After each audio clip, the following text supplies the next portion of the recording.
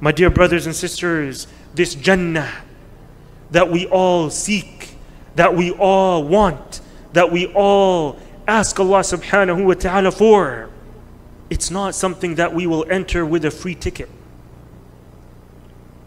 but rather the ticket to enter Jannah is extremely expensive. ألا إن سلعة الله غالية. The Prophet sallallahu alaihi wasallam says that the product of Allah that we are purchasing is expensive. ألا إن سلعة الله الجنة. The product of Allah that we are purchasing our lives with, what is it? It is Jannah. My dear brothers and sisters, it was this reality that the best of generations 1400 years ago, they understood, and they understood very well. They understood extremely well.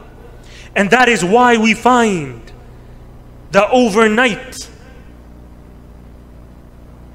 their lives changed. They transformed their lives from living the worst of lives.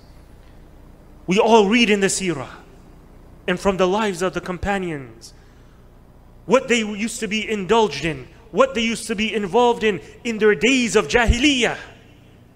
Far worse than what many of us have become accustomed to in our lives. And yet, they gave it all up. They gave it all up. Why? Because they understood the true nature of the test of this life.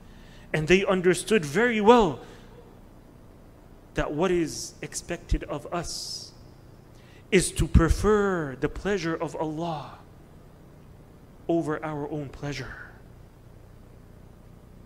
إن الله لا يغير ما بقوم حتى يغيروا ما بأنفسهم. Allah subhanahu wa ta'ala does not change the condition of a people until what?